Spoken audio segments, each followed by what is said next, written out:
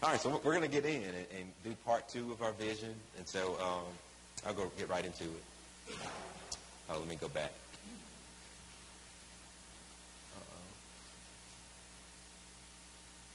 All right, so I'll read this. Redeemer Church is an intentionally multi-ethnic community of Christians committed to glorifying the Lord Jesus Christ and proclaiming the good news of his kingdom, both in word and deed, to the Broadmoor, Broadmeadow neighborhoods, the city of Jackson, and to the world. So that might be something that we'll quit you on. No, I'm just playing. But it is helpful to know. And did Brian walk through that vision statement with you guys? Okay, so I don't need to do that. Great. Oh, there it is right there. All right. So, the multi-ethnic church. And I pray that this vision isn't our own. It's not like we have a patent on this whole idea of being a multi-ethnic church. We think it flows straight from some principles in God's Word. First thing we read in Genesis, that all people have a common origin in the creation of the universe by God. And you see that, several places where, all man and woman come from one man and one woman, and it's Adam and Eve. And that's crucial, that we're not sort of different breeds. We're not different, different people. Like on one level, we are one. We come from the same mother and father of the world. And so I think that's Acts. He made from one blood the whole human race to dwell on the entire surface of the earth. And he fixed the ordered seasons and boundaries of the regions so that people might seek God, even grope for him and find him, though indeed he is not far from us. And so that's the Apostle Paul preaching, that from one blood the entire human race dwells, even on the surface of the earth. You see this also in the table of nations, where in Genesis it's just listing nation after nation after nation after nation. You look at God's covenant promise to Abraham, that he was not just to be a blessing to Israel, which I think was assumed. But when Paul starts to apply the gospel and look at it through the lens of Abraham, it says through him the nations with an S would be blessed. And so God's heart was never exclusively and solely for Israel, that it was for the world, it was for the nations. That there are commandments even concerning the strangers in Israel. A stranger, an outsider of Israel, could become as a Jew. They could actually come into the fold of God's people. And you see that in Numbers and Deuteronomy. And Isaiah says the nations are within the sphere of God's activity. Even the temple, when Jesus goes in and he's upset at what the temple had become, this place where it's separatistic, this place where business transactions are happening. He's angry because his Father's house should be a house of prayer for all nations. And even in the construction of the temple, there was a court of the Gentiles. There was a place earmarked for Gentiles who wanted to come in. And what they had done was they had turned that part of the temple into a place where they did their trading. And that's what angered Jesus, that you have taken the one space in the temple where Gentiles can come in, and you've turned this space into business transactions, which implies that there is no room for Gentiles because you're doing this right here where they're supposed to be gathering. God is king of all the earth. At Pentecost, Acts chapter 2, Babel is essentially undone, and each person heard the disciples speaking in his own language. And so if you know Genesis, you know the Tower of Babel, where the commandment was to be fruitful and to multiply and to fill the earth. In other words, start here in Eden and go out and work. Rule the earth, subdue it. Make this garden, this picture, this place where God has set apart for you. Expand that. That was the cultural mandate. Go out and be faithful and spread and rule over the earth. Well, in Babel, they decided not to go out. They decided not to spread out. They decided to come to a city as themselves and build a temple or a tower whose heights would reach into the heavens. And it was God who intervened. And it was God who confused language, so that right then we believe that the different languages that we see, that we presently have right now, they're coming from Babel. It was God who actually had to confuse language to force men and women to spread out and to not use language as this instrument to be rebellious. And so from there, the scriptures say that the people spread across the earth. I mean, that's in God's word. And so what we believe is happening in Pentecost, it's an undoing of Babel.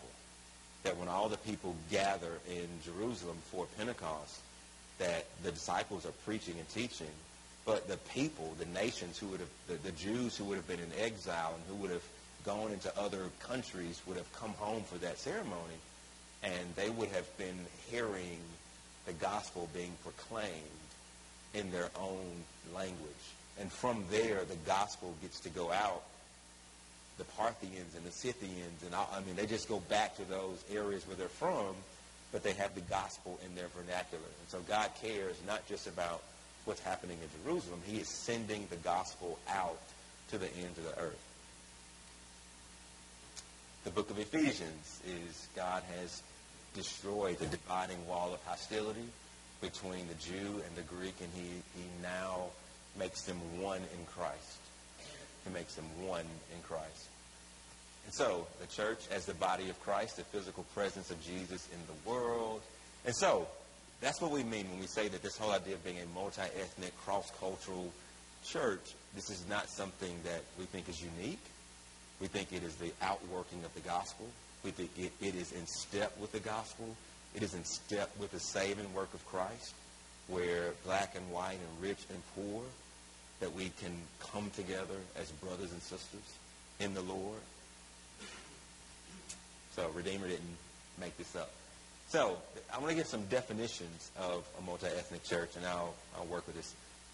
Paul Hebert, he's a late missiologist of Trinity Evangelical Divinity School. He says this: a multi-ethnic church is a church where there is first an attitude and second, a practice of accepting people of all ethnic, class, and national origins as equal and fully participating members and ministries in the fellowship of the church. It's not letting me go. Let me see if I can do it this way. It's frozen right now. All right. Hopefully it'll unfreeze here shortly.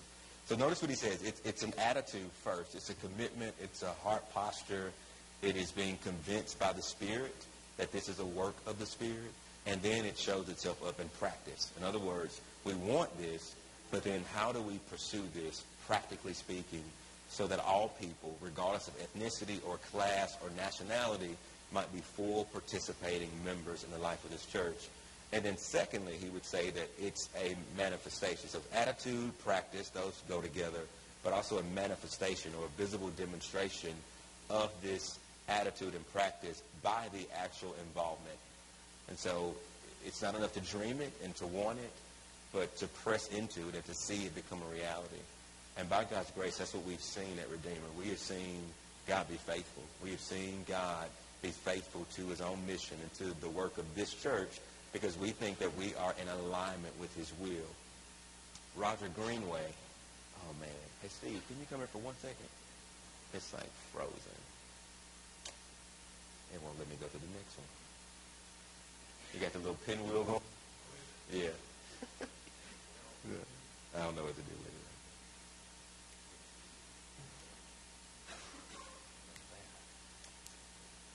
Let me see if I can try this. Okay. See, that's what I love. Let's see.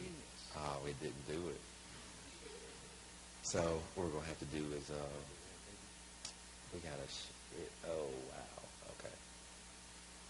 Anybody know how to work Macs? How do you get to the place where you can see all your open apps and then do an... I got it on my computer.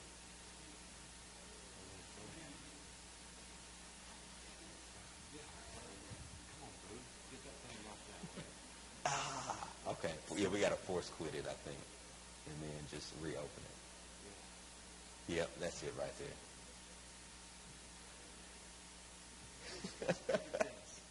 He's a surgeon. You want to see what's happening? Animals are running around. Let's see if it works. And now we should be able to reopen it. Shouldn't it re-queue it? Maybe. All right. Thank you, brother. Yeah, okay. Appreciate it. Boom. Are we there? All right, where's slideshow? Right there. All right, how do I share the presenter notes? I don't use PowerPoint. I use Keynote. So I'm out of my element right now. There it is. Perfect. I'm going to screen that up a little bit. Yeah. All right. Thank you, Steve.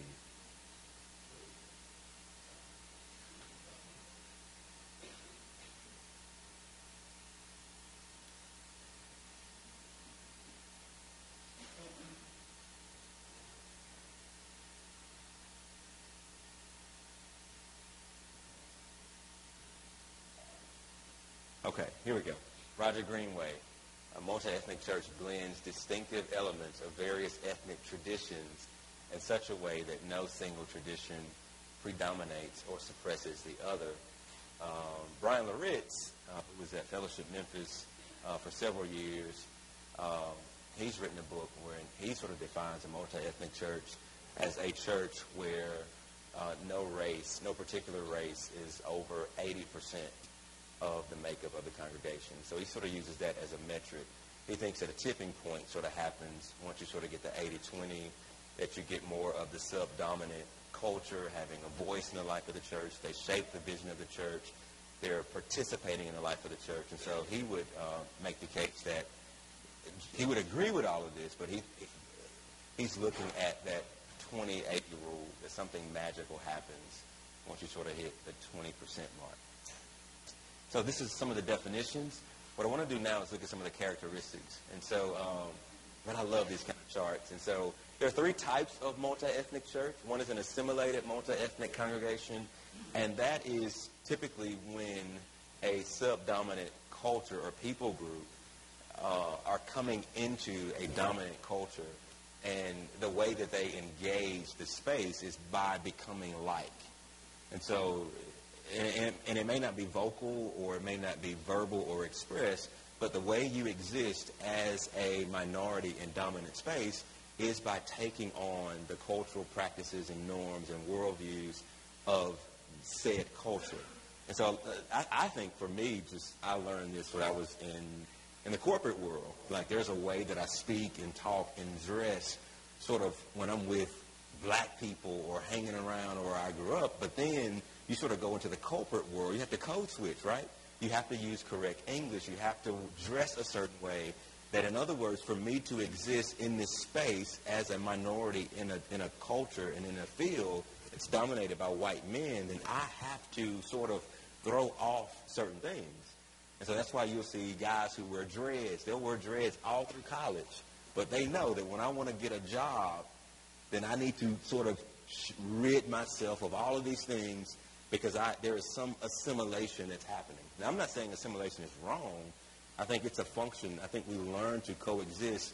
But I think in the church, we have to be careful that we don't make the church culture, that we're not sort of making people become like us, sing these songs and like these same songs. We have to be careful to preserve diversity within unity. But you can have multi-ethnic churches, but the unspoken rule is that you have to sort of become like us. We can't disagree. Does that make sense? That's a way to do it. I think the pluralistic multi-ethnic congregation, and that's pluralistic in the sense that let's get a lot of different people under the same, in the same fellowship, and let's not pursue unity. Let's celebrate our individual diversity, and let's hold on to that. In other words, there's no striving towards unity under the banner of Christ.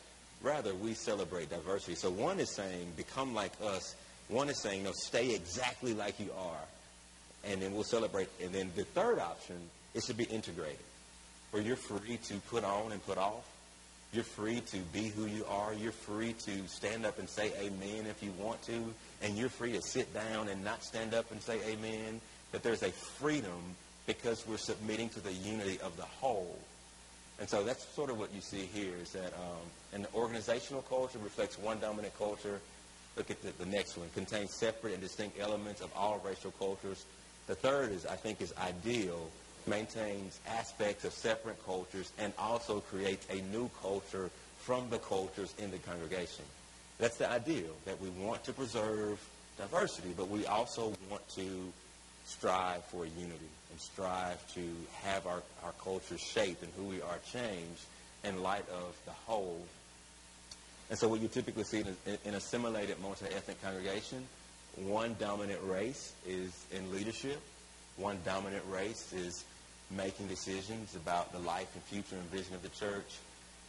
And you might, but in the other two, that you will usually get representatives of different races in the congregation. So they'd be in agreement there.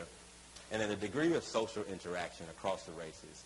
In assimilated churches, it can be high or low, but in a pluralistic church, it's usually low. And I think you see this, and I am all for English for second languages. Like, I am for that. But I think one of the ways that we can see this usually flushing itself out is when you have a separate service that's only Hispanic speaking. And then, we meet at 11 o'clock. Well, this service, they can use our building at 2 o'clock. And there's no interaction. There's no integration. We're two functioning congregations meeting in the same building, except there's no social interaction across. And so I think the goal is to have high social interaction with people who are sitting at the table with African Americans and white families and poor families and single mothers, that our goal is to not just be here under one building, but still living separate lives. Our goal is to be here in one fellowship and then pressing deeper into our love and knowledge of one another. And so I think some of the healthiest things that you can do as members is to pursue the other. We're having families over for dinner today right now, and my wife and I have strategically, we're making sure that our table is diverse. We want to practice this, not just talk about it. We value it. I mean, we want our children to have multi-ethnic friendships. I mean, we want that. Any questions there? Any comments? All right. So how do we do this? I think first things is keep the gospel first. And what do we mean by that? I think on one level, when we say keep the gospel first, we're getting to the heart of what's driving this. That it's not a social experiment. It's not to be cool. This is really the outworking of the gospel. We want to sort of see what the new heavens and the new earth will be like. We can get a foretaste of that right here, right now. When Jesus taught the disciples to pray, thy will be done on earth as it is in heaven. And so that's the longing of our prayers, is that what's happening in heaven and what is real in heaven becomes more real in our lives right now. And so we believe that Jesus unites all of us to himself. We believe that the common problem of humanity is not race and it's not culture, it's not class, it's sin. That we believe that we are all alienated from our Father, and we are saved by grace through the one man, the man Christ Jesus. And so he is our peace. And so just remembering that when you look at someone who might be physically different, that when you pull back those things that make us different, that we really are the same in a lot of areas. And so keeping the gospel first, I think establishing a clear vision and communicating that over and over and over again, just because you don't want the vision to be hijacked. And so we'll talk about it, we'll celebrate it, you'll get a foretaste of it in worship. I think just being really clear. I think another way that we can protect this is to know our community and our city, which is one of the things that's been freeing for us as a church. I mean, I think we know right now that we're on a major thoroughfare in this city, that back here is predominantly African American, over here is predominantly white. That if you go cross over State Street, it's predominantly black. Cross over Ridgewood Road, it's predominantly white. Like, we're kind of right here in the middle of diversity. Class diversity, racial diversity, political diversity. We're right here in the middle. And so I think staying on top of our community and staying focused right here, like our goal is to be faithful right where we are and to pray and to long for us to engage the community in the city that we're in. I think the other thing is to be intentional. that intentionality. I mean, it's key. And one of the definitions of a multi-ethnic church is not just a desire, but it's also the intentionality, the active roles that we take at protecting this vision and promoting this vision. And I think it trickles down into the life of the church. It trickles down into, I can think of a few. Our mom study. At one point, our mom study was only during the day. And it was only during the 11 to 1 o'clock hour. And that might not seem problematic unless you sort of come out of a culture like we do where, and I don't want to, and this isn't the norm, but in our family, when black women work, right? Like, it just takes a while to sort of get to this place where, what do you mean, stay at home? What do you mean, like, not go to work? Like, no, my mother worked, and my grandmother worked, and my great-grandmother worked. And so when the church is only having mom's Bible studies during the day from 11 to 1, that culturally what's happening is we're isolating working mothers. And it's real subtle, and you don't sort of know until you get working mothers who say, wait a minute, I work. I can't do this. And then the church sort of listens. Okay, well, we'll do it Monday night, and we'll do it Tuesday morning. But that's birthed out of just something as simple as, for one segment of our women, no, this is a no-brainer. For another segment of our women, wait a minute, what do you mean? And so the church sort of, we're learning as we engage that I think we all have cultural blinders. And so that's where I think it means to be intentional. That if we want to see this happen, then creating those spaces where we can be sensitive and create avenues where everyone can be present. Contextualizing worship, which is, if you've noticed that at Redeemer, you really don't know what you're going to get week to week. I mean, I think we've done a really good job, and I say we as in, I'm only 7 months in, but there's sort of, every week we sort of know, first week it's going to be communion. Second week, it's not going to be communion. Third week's going to be baptism. But even down to what's happening week in and week out, we sort of know that, hey, we're going to do this and do this and do this. And the choir, we're meeting, okay, what black hymn or black song, something that's rich, that honors the African-American tradition, all right, it needs to be here. There have been times when we put services together where it's leaned one way or the other too heavily, and we're going back to the drawing board. It's intentionality down to what we're singing and the databases that we're keeping and how often we're doing certain songs. I think just being contextually aware is a part of protecting this vision. The next thing is diversity in our leadership. And that goes sort of back to some of the models for multi-ethnic ministry. That if you sort of really want to engage the other, then I think it's fair to say that the other needs to be able to look up in leadership and see representation. And so we love it that with our deacons, our elders, our staff, we're diverse. And I think that's been really intentional. We want to embody what we want our people to be, starting from leaders. And so it's been one of God's greatest blessings to give us African-American men who will lead and who will serve. And it's been great to watch. And I'm in session meetings, and I watch how this stuff gets argued out and prayed out. And that in that session, no one is compromising who they are. We all bring our real selves to bear upon the leadership of the church. And I think the church is more beautiful because of that. And so I think the Lord has been really kind to bring diversity within our leaders. And so if you're here, we don't want you to be on the sidelines. Get engaged, get involved, use your gifts. Our church is better when there is diversity here. Diversity of gifts, but one aim, one goal.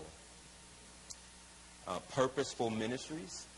And so if you've ever been here on a Wednesday night, I had one of my friends here Wednesday night for the first time a few weeks ago, and he was just like, man, I have never seen anything like this in my life. There were so many kids here.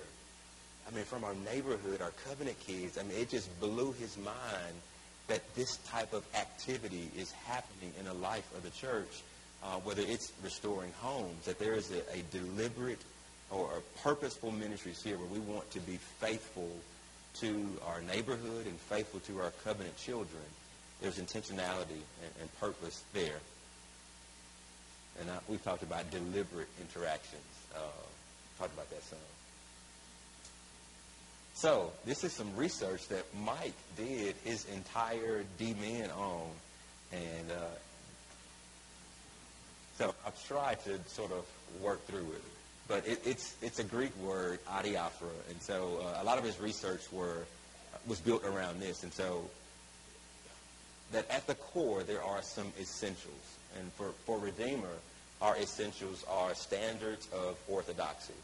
We're a confessional, Constitution and confession come out next, but I think right there in the middle would be Scripture and Bible. Like right now, making sure that we're preaching the Scriptures, that we're exalting Jesus, that we are, at our core, we understand the fundamentals of orthodoxy. What does the Bible say about me? What does it say about Jesus? What does it say about the Father? Like holding all of that together there. And from there, we go out to our Constitution or our confessions. And those are some things that we want to hold to, but we will not make those secondary things the main things. They're important, and they guide and shape the church, but the main things are in the middle. And then you go one layer out, and that's adiaphora, or the indifferent things. These are things, I'm trying to think of some categories. So in the middle would be, is the Word of God true, or is Jesus really the Son of God? You go one step out, and our Constitution would be our church government. It would be the confessional standards. And so just so you know that for a person to serve as an elder or a deacon, we have to agree on the first and second level. For a person to serve as an officer in the church, we have to be in agreement right there, number one and number two. Now, when you get to the indifferent things, like, man, how do you educate your school? Are you homeschool, private school, public school? We're not going to be a church that says, we're not going to be a pro-homeschool church or a pro-public school church. We think that's an indifferent thing that we don't need to argue over, that you as Christians, you have freedom as you're led by God's Spirit to do what's best for you and to do what's best for your family. Some of you want to live in Jackson. Praise God. But some of you don't want to move. For other reasons, you've decided to live elsewhere. We're not going to be the church to say that, hey, if you live out there, you're selling out. We're not going to be the church to say you have to live right here. No, we think that there's freedom and liberty in those things. Does that make sense? And so I think it's helpful because it allows us to keep the main thing the main thing. It allows us to focus on this neighborhood, this community. It allows us to preach and teach God's word. It allows us to be governed by our standards and our confessions. It actually gives you freedom. Freedom to make decisions as the Holy Spirit leads you. And so in RUF, we sort of had this image called the rocket. And you might know the rocket, right? But there's this rocket, right? And you have Scripture and God's Word and Scripture and justification and sanctification. And you have this rocket. And right at the top, the goal is to keep the rocket straight. Now, there are ways you can get off. You can get off. If you want to turn your ministry into, what are some of the things? Do you remember some of those things that if we're not careful, we can get off of course? I think theonomy was one, and homeschooling, and courtship. But as we're building a ministry, let's make sure we're keeping the main thing the main thing. Let's stay on course. Scripture, justification, sanctification, glorification. And we think there's freedom in other areas. We won't become a Republican church. We won't become a Democratic church. That will fall under indifferent. Not that we're indifferent, but we're not trying to force this into the main thing where we say, if you vote this way, you're not a Christian. You will never hear that here. Ever. Right? Ever. So it's not an essential thing that we're going to be committed to.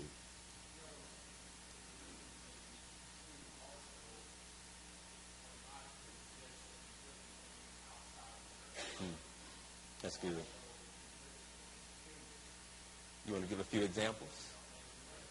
Yes.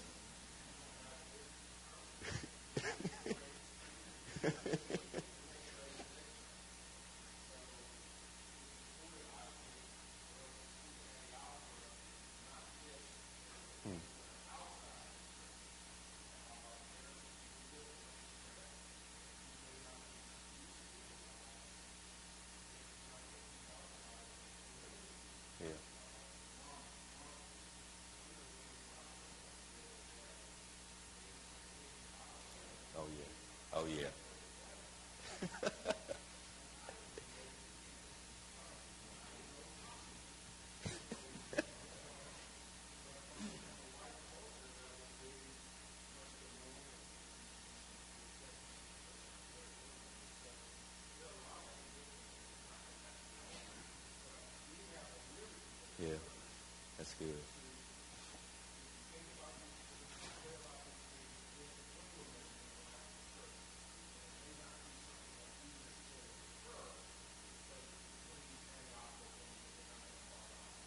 That's good.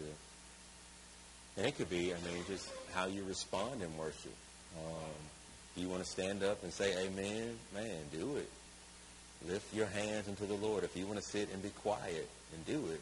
I think we get into trouble when we start to make some of those peripheral things the main things. Oh, that's not a black church. It's dead. They don't get up. Well, you can stand up. You can say amen. Nobody is stopping you. Do not let what people are not doing stop you from doing what you feel led to do. It's an issue of indifference. You're free to sit and you're free to get up. You're free to say amen and you're free to take it all in cognitively. Like you were free. And so I think we usually get into trouble when we sort of pull those indifferent things into the middle. And we start to make these things mandatory or a requirement or the main thing. It's not, and we want to sort of protect that here. All right. So, one of the things that we do embrace here is reformed, contextualized worship. And so I talked about this a little bit in the sermon this morning about the regulative principle. So I'm not talking out both sides of my mouth here, and I had no idea until 2 nights ago that we'd actually be talking about it. But the regulative principle says that it says that the Bible must determine the way that we worship the Lord. In other words, we don't have the freedom to introduce certain elements in worship that are not commanded and clearly laid out in Scripture. And so if you notice our liturgy, it's usually fixed. There's going to be a call to worship. It's going to be a Scripture reading. There's usually going to be a confession of sin and a prayer. And there's going to be hymns and spiritual songs that we're singing. This is all in accordance with Scripture. There's going to be a pastoral prayer every week where our elders get to pray and intercede for God's people. There's going to be the reading of Scripture. There's going to be the preaching of God's Word. There's going to be a benediction. That we think that those things are clearly communicated in Scripture as forming the biblical parts or elements of worship. So here's some positives. It can guard the integrity of worship. Now notice it can. It does not. It can, and I think that's so important to hear that it can guard the integrity of worship. It can keep worship biblical. It can keep worship Christ-centered. It can produce worship that is acceptable to God. But here's some potential negatives, and this is, you may get this if you're not from the PCA and you're coming into the life of our church. You may have, the challenge is to decide what the Bible says. That's from William Edgar. And so just how do we settle down and say that this is commendable in Scripture? So I've heard it both ways. I've heard guys who allow dancing in the church. They'll allow miming and they'll allow dance as an acceptable form of worship. And the case that they sort of make is, well, David danced. And David danced out of his clothing, right? And they're going right to Scripture. And they're saying, wait, why can't we have mime? Why can't we have dance? Well, then you get another guy who says, well, wait a minute. David was not in corporate worship. David was dancing outside, and it wasn't. And so you get this argument kind of going back and forth where is it acceptable, is it not acceptable? The Bible shows that he danced, and you got people saying, no, it's a part of it. You have other people saying, hey, this didn't happen in the context of public worship. And so does that make sense? How do you choose what's acceptable and what's not? So that can make it sort of difficult. It can deny cultural influence in worship. And I'll go back to the Amazing Grace. If you remember 2 weeks ago when Ochun played Amazing Grace. Were y'all here then? Raise your hand if you were here 2 weeks ago. All right. So that if you sort of come out of a tradition that Amazing Grace has to be played a certain way, or there has to be this instrumentation to make worship acceptable, then you might come into Redeemer, and that might seem borderline blasphemous, right? But I love what Brian Taylor did. Did y'all catch what Brian did as soon as he got up? He says, this, my friend, will probably qualify as making a joyful noise with the stringed instrument. And so right then, I thought he was being really wise. And in case you were an outsider thinking, like, wait a minute, he just sounded like B.B. King up there. But there was something beautiful there, that the lyrics were there. And when Brian got up, I mean, he took it straight back to Scripture. That is a joyful noise expressed through an Asian brother playing a guitar like he needs to be in the Delta, right? It's acceptable. And so that's where the regulative principle, it can be used like a pit bull to sort of shut down any other cultural expressions in the life of the church. Does that make sense? All right. All right, and it can be used to justify a certain style, culture, or preference. I remember when Redeemer was first started, I mean, the pipe organ, you remember that?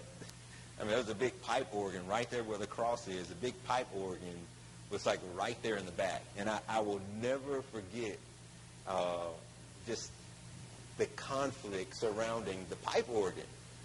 And long story short, Alice Lust stood up in the middle of a prayer meeting, and I remember it like it was yesterday. She said, hey, if they want to take the pipe organ, they can have the pipe organ. The Lord will give us what he needs. And so it was beautiful. Like right after that, the pipe organ was ripped out, and man, they got a Hammond organ and sort of rebuilt this whole thing from the ground up, and it was beautiful. It was beautiful. And I think more was happening there. It wasn't about the pipe organ. I think it was about, man, if we're going to be a multi-ethnic church, we're going to have to die to it. And it's okay if the Lord takes it away. And so as that white woman who'd been at Trinity all her life, who loves the pipe organ, when she stood up and prayed right then and said, hey, they can take it, I think it was a death. It was a dying to what she loved and had known and had respected for the sake of new instrumentation. It was beautiful. I cried that night when we were there.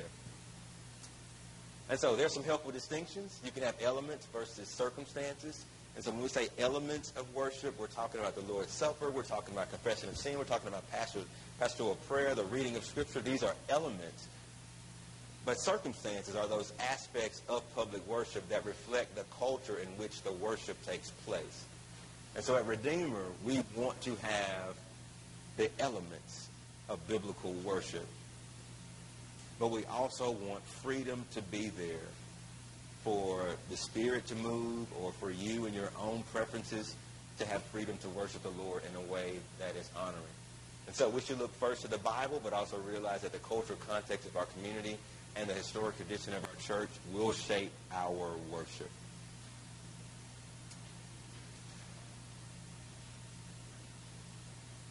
Okay, so this guy, John Middleton, he makes some helpful distinctions. What does it mean to work at Reformed, contextualized worship? The inclusion of various styles of music, inclusion of various instrumentation, more freedom in worship, and everything must be done in decent and in order.